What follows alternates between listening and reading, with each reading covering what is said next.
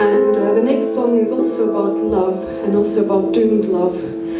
But this time it's a love story between a supernatural creature, a mermaid, and a dulcimer player.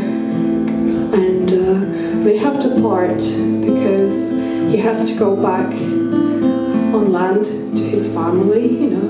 He's thriving, let's say, merchant enterprise, business in modern terms. And the mermaid is left behind. She went as far as she could go. She became a river. And they say goodbye on the riverbank in the reeds.